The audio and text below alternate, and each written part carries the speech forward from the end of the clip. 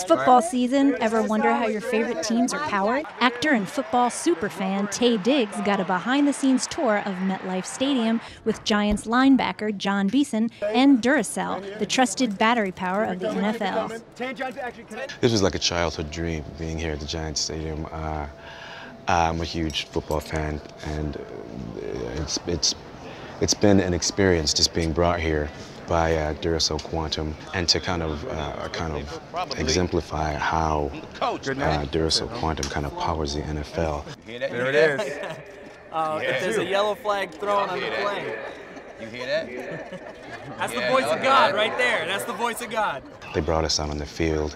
We had helmets, we had the actual balls, we had the Jumbotron, and they just made some really quick and cool, fun examples of how basically this game, couldn't move forward without Duracell Quantum. Their most crucial role, facilitating critical communication within the team. And Coach can just talk to me, and we're good to go. So Duracell Quantum, it's changed the game big time. This is a little something. All right, Blue 42. You gonna call it? Red Lip, 39, sneakers, and chocolate cake, go! There are 650 Duracell Quantum batteries used every week by the NFL. That's used from everything from coach-to-coach headsets to coach-to-player on-the-field communications.